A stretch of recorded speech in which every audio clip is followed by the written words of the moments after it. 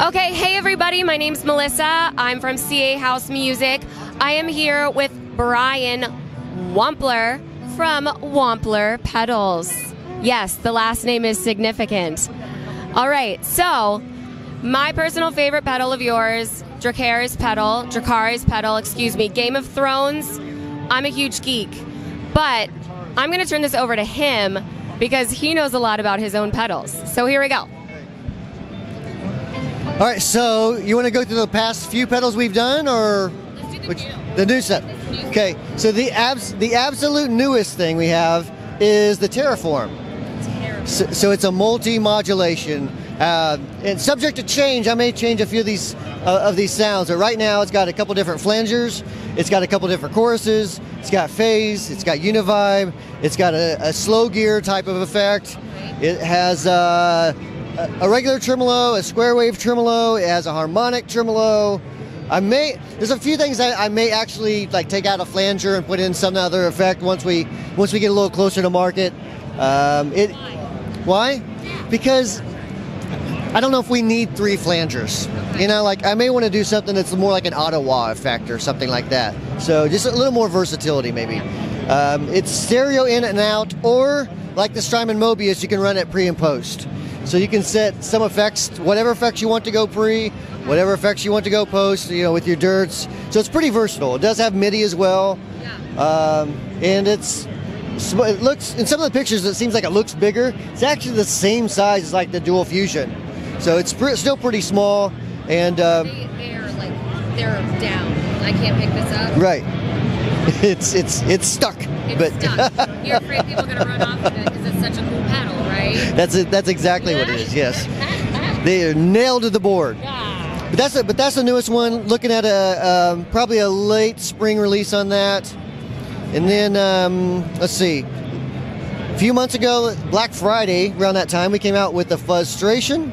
That's I would say it's kind of approaching like a Big Muff style fuzz with a 3-band EQ, and you can change the character of that and turn it into something a little more, for lack of a better word, different. I mean, it's just a different type of fuzz in that position. It's an Octavia style octave rather. You can run it pre or post. So some people like to run those after the fuzz. Some like to run them before the fuzz. Then prior to that was, yeah, you got to have fuzz. The Pantheon is my take on sort of, if you take a Marshall Bluesbreaker pedal, it's real transparent and light overdrive, combine it with sort of a King of Tone type of flavor, and then give it the ability to have more gain, change some of the clipping options, so you can basically take it from that light overdrive into a pretty high gain pedal. Okay. So those are the 3 most recent releases. Yeah. Okay, I'm gonna take this. So I'm very interested in your favorite pedal that you have ever designed. What is your personal favorite? I like to ask the hard questions. The problem is that generally once we come out with a pedal, I've been playing it for about 9 months at that point. And it's like, and at that point it's like eating the same food every day. Oh, I get that. So it's like, okay. It's like, that's cool, but I'm sick of it. No, but I mean, if I had to pick stuff, like if I go to a gig, I'm sitting there thinking, well, what do I want to play tonight? And it changes all the time, but usually I'll grab a Plexi Drive Deluxe. I may grab a Pinnacle Deluxe. I'll use one of the Tumnuses, just depending on how big of a board I have and what I'm feeling like. Let's see what else. If I had to pick right now, if it's more of a country thing or more of a fusion thing, I'll throw a Paisley Deluxe on there as well. And then I usually run the Ethereal because I don't really. What I do, I don't use a lot of tap myself, just because, if I'm playing, it's generally in a cover band, and no one cares if my delays are syncopated or not. So it's just a smaller form factor. So.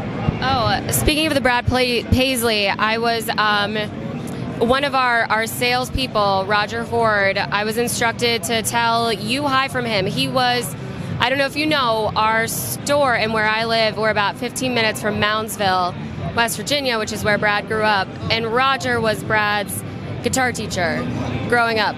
So I was told to tell you, hey, from Roger, and he thought that was pretty kind of a cool history, just like a thing. Okay, so speaking, so I guess with your answer, I'm going to change my question. Which pedal did you get most tired of, most annoyed with by the end? That's a good question. Golly, let me think here for a second.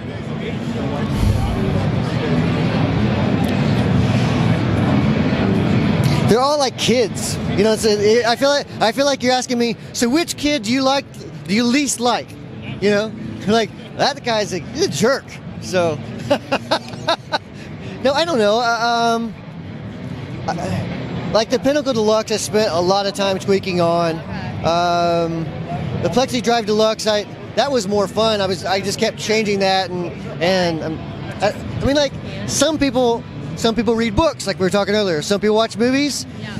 I like get a breadboard and start making circuits for fun. Or if I don't do that, I just grab a Boss pedal and modify it, and just see what I can do with that. So it's kind of a nerdy pastime, but I guess I could be doing worse. So was that one the most fun that you've had designing a pedal? They're all fun. I mean, they're toys for guitar players. You know, it's like going. If you're asking me if I worked at a cookie dough factory, you know, which one do you like the most, or which one are you most tired of? I love it all. Like it's all of it's great, but you know, sometimes you do get tired of that particular type of ice cream or whatever. But yeah, I mean, I guess if I had to say something like boosts, for example, boosts are a good utility. Not too exciting though. You know, they make it louder. That's cool. But it's not like that exciting. You know, I kind of look at it more like that. Especially with the new Terraform, I'm really excited because we're really heading more into more digital type development stuff. So some of the stuff that we're working on for 2019, 2020 is just crazy, and probably not what a person would think we would do. Because in the past we've done like a lot of dirts, a lot of distortions and overdrives and compressors and stuff. So I can't say much, but I can say that being that this is so dramatically different, I expect a few more things like that where you're like, what? They're doing what? Can you like secretly tell me? Like just pretend, you know, we'll just go behind the booth and you can tell me, and then I'll come out and be like, he didn't really tell me, but it's this. No. You'd get in trouble, wouldn't you? Unfortunately, I can't. I'd be at fire. I would fire myself. You'd fire yourself. Aw. That's...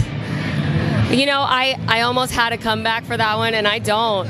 Like, it's time to... I'm just done. I'm firing myself now. Cool. All right, well, just look at these. I mean... Okay, so hi, all of you YouTube viewers who have stuck with me personally for this long. I appreciate you. But, like, look at how cool these are. And I'm not a guitar player. I'll freely admit this. But, like, not only do they do really amazing, awesome things that really resonate with gearheads, which, I don't know. I mean, I feel like you're probably a gearhead. You know, just a little bit, yeah. Just like, you know, from the way you're talking. But like personally, these are awesome, and my eyes are drawn to them. The look of the pedal itself. I don't even play guitar, and I'm like personally and emotionally invested in this pedal, you guys. So, you know, thank you so much for your time today. It's really cool to be able to talk to you. And like and subscribe to our channel because we get to talk to really cool people like Brian Wampler. Anyway, all right, let's all wave like this.